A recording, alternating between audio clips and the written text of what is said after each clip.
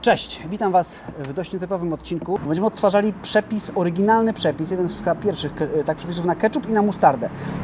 Ketchup będzie z początków XIX wieku, a musztarda z XVII wieku.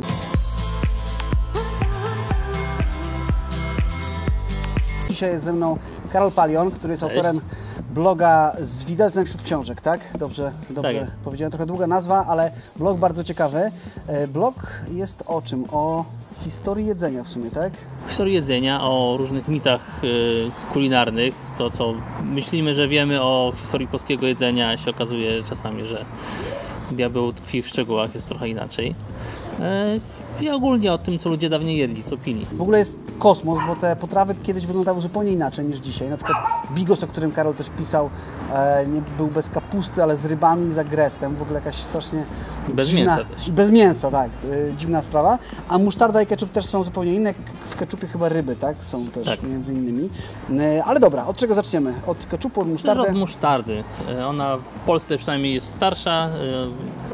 Ketchup się zaczął pojawiać dopiero w XIX wieku, musztarda już była obecna dużo wcześniej, już od średniowiecza. I musztarda tak bardzo się nie zmieniła, bo podstawowy składnik musztardy to jest gorczyca. Są takie ziarenka żółte, czasem brązowe, czarne, ale to trudno w Polsce dostać. Ale ponieważ to jest przepis z XVII wieku, to będą też dodatkowe składniki. Nasi przodkowie lubili musztardę bardziej na słodko. No to pierniki widzę. Piernik jest. Mi zostały ze świąt pokruszone pierniczki jeszcze.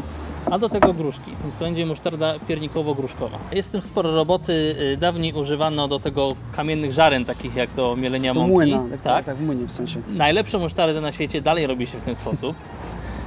My mamy moździerz, więc jest w tym trochę zabawy, bo ucieranie trochę trwa. Czyli teoretycznie można w blenderze zrobić, jeżeli byśmy nie chcieli się trzymać takich... Wiem, że można w młynku do kawy, tylko że młynek do kawy już się nie będzie później nadawał do kawy. No chyba, że lubisz kawę o smaku musztardy. Dobra, utarte to już mamy praktycznie utarte. To wiadomo, że jest utarte, jak się dźwięk zmienia. Wcześniej jest taki jakbyś piasek, nie wiem, zgrzytał pod kamieniem. Teraz już tego dźwięku praktycznie nie ma, więc można uznać, że jest utarte. I teraz dodajemy odrobinę wody do tego. No jakbyś powiedział, jaki to ma smak? No, dla mnie przede wszystkim pikantna. Trochę jak musztarda francuska. Rzeczywiście ma taki posmak. Musztarda francuska jest w ogóle ostra dosyć. I to chyba ma taki smak podobny. Taka ostrość podobna przynajmniej. Do musztardy francuskiej. No, czy tutaj pokazać? Tak, jak pokaż to tutaj, wygląda. Jak to, taka papka się zrobiła, trochę, żółtawa. Tak. Ja bym powiedział, no to jest przede wszystkim ostrość czuć, ale to jest też słodkawe takie. Jakbym miał do czegoś to porównać, to bym do rzeżuchy to przyrównał. Taka rzeżucha na sterydach, nie? Rzeczywiście, taka mocniejsza rzeżucha. No. Na ogół octu dodajemy do potraw, żeby wzmocnić smak, żeby go trochę zaostrzyć. W przypadku gorczycy trzeba dodać octu, żeby ją zgłagodzić. I gruszki. Gruszki trzeba będzie obrać, jak rozumiem, tak? To może tak, gruszki trzeba będzie obrać i wypestować. Można użyć winnego. Dawniej używano też po prostu moszczu winnego, czyli jeszcze takiego nieprzefermentowanego soku z winogron, ale kwaśny. No, chodziło o to, żeby to było kwaśne. Stąd w ogóle się wzięła nazwa, bo Rzymianie już dodawali do gorczycy moszczu. Moszcz się nazywa po łacinie mustum. Mustum ardens to był palący moszcz. Czyli mustum ardens. Stąd musztarda się wzięła. No proszę. Się człowiek czegoś uczy całe życie. Dobra, cyk jedna. Mustum ardens. Ale jest, to po polsku jest musztard. No mustard jest też po angielsku. Po niemiecku jest Senf. Po niemiecku jest Senf, to od samej nazwy gorczycy niemieckiej.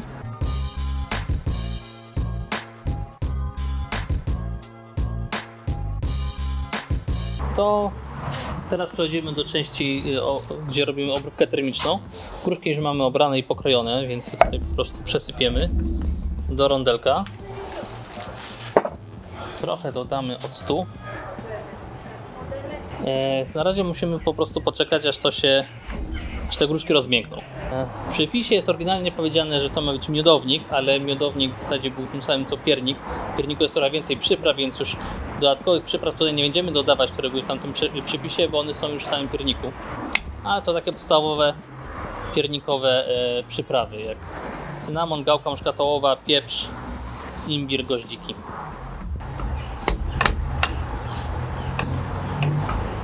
Gruszki już trochę rozmiękły, więc teraz jest dobry moment, żeby dodać pokruszonego piernika. To jest taki pierniczki w zasadzie, tak? To jest twarde, ale tutaj z gruszkami to szybko rozmięknie.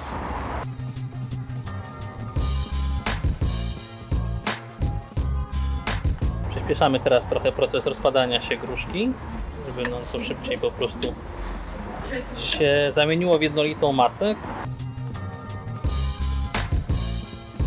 No to jeszcze jedna rzecz, która nam została z tą gorczycą, którą już sobie wcześniej zmiażdżyliśmy w moździerzu i dodaliśmy do niej octu. Trzeba to przetrzeć przez sitko.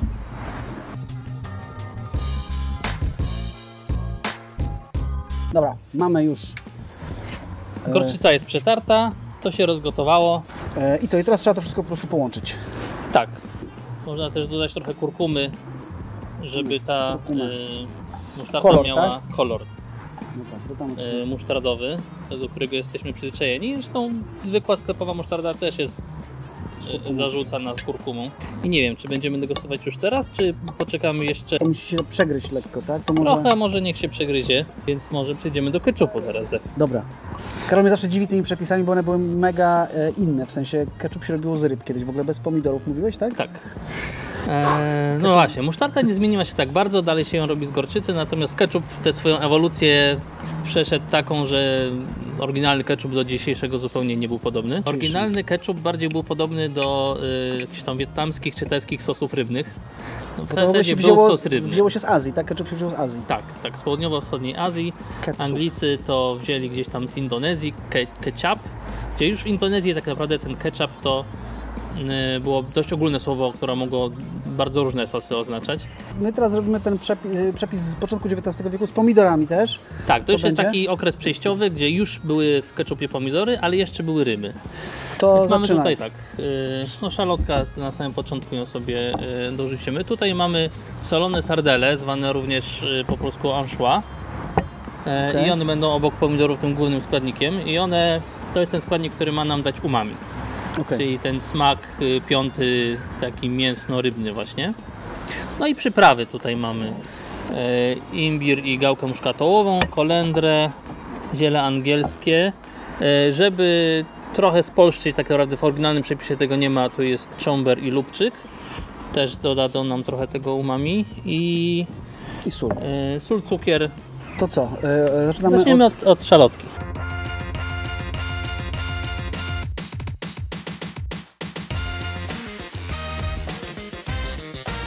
No to cebulkę sobie podsmażyliśmy już troszkę na tłuszczu i teraz tak.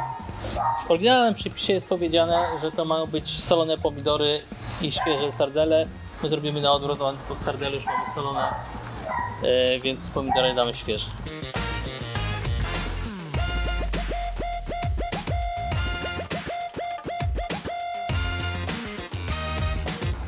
Ja tu zapraszam, żeby powąchać. Wąchaj. Coś mi to przypomina.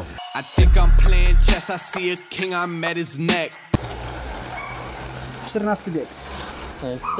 Anchois nam się już tutaj rozpadło do takiej konsystencji mazi. Zapach jest oszałamiający.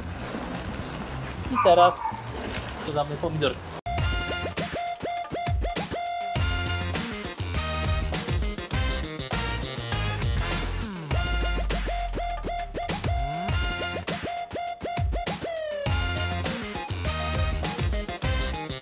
Przy tak robionym ketchupie można się zastanawiać, jaka jest różnica między ketchupem a sosem pomidorowym. I już w czasach, z których pochodzi ten przepis, nie do końca było wiadomo, tak? Co nazywać sosem, a co ketchupem, ale wydaje się, że główna różnica była taka, że ketchup miał dłużej trwać. To było coś na zasadzie przetworów na zimę, można było to zabutelkować i w założeniu przynajmniej miało się nie zepsuć, w przeciwieństwie do sosów, które po prostu robiono tuż przed posiłkiem i podawano od razu. Teraz jeszcze dodamy przyprawy. Tak jak mówiłem, mamy tutaj lubczyk, czomber, imbir i gałkę muszkatołową. Lubczyk to jest zioło znane również jako zioło o smaku magii. To jest dokładnie ten sam smak. Trochę imbiru. Gałkę też dodam. I zaczęło pachnieć inaczej niż ryba. Dobra, ketchup jest gotowy. Nie wiem w końcu czy ketchup, czy ketchup. Bo Ja mówię chińsku... ketchup, ale oryginalnie było ketchup. Ketchup, tak w tym dowcipie. Ketchup jest gotowy. On normalnie był przez sitko przecierany, my sobie pomogliśmy blenderem. Technologia. Musztarda się troszkę przegryzła, pewnie za krótko trochę, ale ile ona coś tam będzie czuć. Tak. Jest chleb własnoręcznie wypiekany dzisiaj rano, świeżutki. Mięso się jeszcze robi. Jeszcze ostatnie 2 składniki zostały konserwujące, był już cukier. Trzeba jeszcze dodać octu, to kluczowy składnik jest. Trochę tego octu tutaj dolejemy. To będzie dosyć rzadkie w porównaniu z tymi ketchupami, które znamy, ale tak właśnie było. I jeszcze jeden składnik, który też jest w oryginalnej recepturze, tej XIX-wiecznej, brandy. To też jest po to, żeby ten ketchup zakonserwować. Czemu nie? Ja uważam, że też czemu nie. Ma gest. Najpierw zrobię klasycznie. Klasycznie pewnie wiemy, jak to smakuje, ale żeby sobie ten smak przypomnieć. Proszę bardzo. Dzięki. To jest sarepska, tak? Sarepka. Próbujemy naszą musztardę. Świetny chleb tak w ogóle też. Dzięki. Słodsza.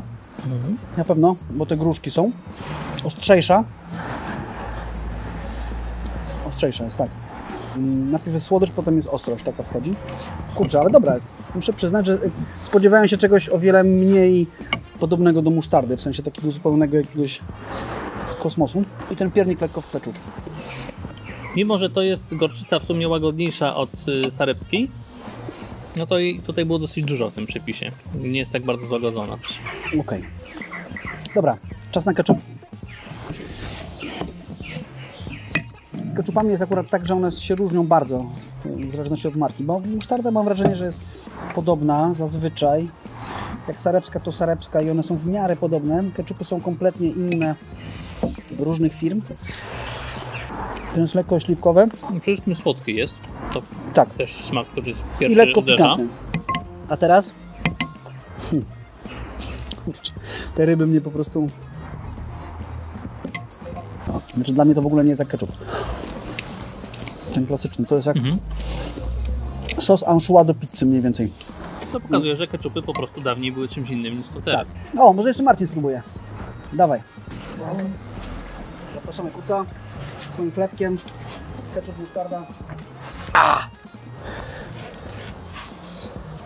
Z którego roku to jest przepis? To jest 1817 roku. Angielski przepis na ketchup.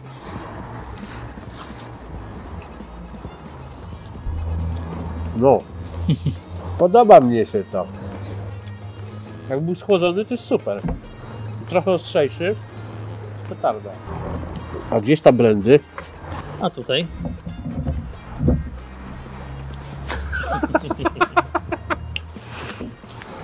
Trzeba przepłukać.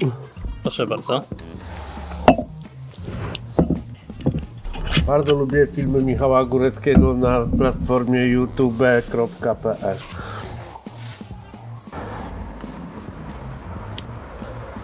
Jak jest musztarda robiona, bo nie widziałem tego? Musztarda jest gruszkowo-piernikowa. To jest przepis z kolei polski z XVII wieku. To chyba bardziej smakuje jak musztarda, tylko ta z tych słodszych. Ale super. Słucha. Szacuneczek. Dziękuję. Umiesz chleb upiec. Będziemy jeszcze próbowali te z mięsem i z rybami, które jeszcze się robią, więc dajcie nam chwilę. Spróbujcie sobie zrobić tego typu własny ketchup czy musztardę. Całkiem fajna sprawa do własnoręcznie wypieczonego chleba.